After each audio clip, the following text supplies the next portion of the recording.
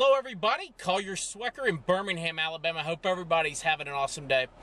We're here at the start or the end of August, beginning of September, and you know, Birmingham, we're dealing with hurricanes, tornadoes. As you know, over the last couple of years, really been the area in some areas of Birmingham have been devastated by tornadoes. And one of the questions we get asked a lot, and matter of fact, one of the big storms a few weeks ago down in Pelham, Alabama, this became a problem, and it's flash flooding. And who's going to cover it when you have a flash flood?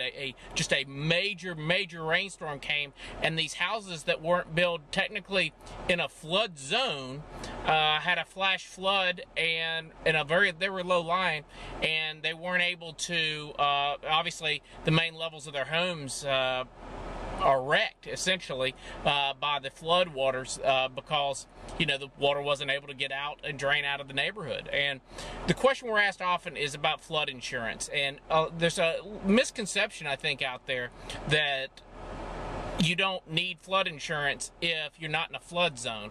Not always the case, because obviously your homeowner's insurance is not going to cover you in the case of a flash flood and similar situations like that, that you just have a freak of nature happen and then you're flooded. So keep that in mind. And so when you're going through the closing process on your new home, one of the things that you need to really make sure, especially if you're in Alabama, we're in a buyer beware state, is not only check the flood maps, but if you have any concern at all, and matter of fact, almost 99% of the time when you have a mortgage involved, you're going to sign papers, and you probably, if you've already bought a house, you don't realize that you've signed a piece of paper saying you have the ability to get flood insurance even though you're not in a flood zone.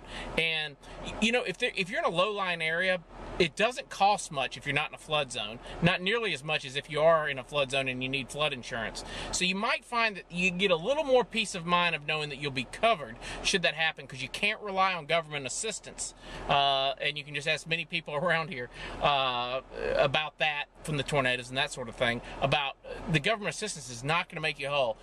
Get flood insurance if you have any question of what, you know, you're in a low-lying area and you think it may flood.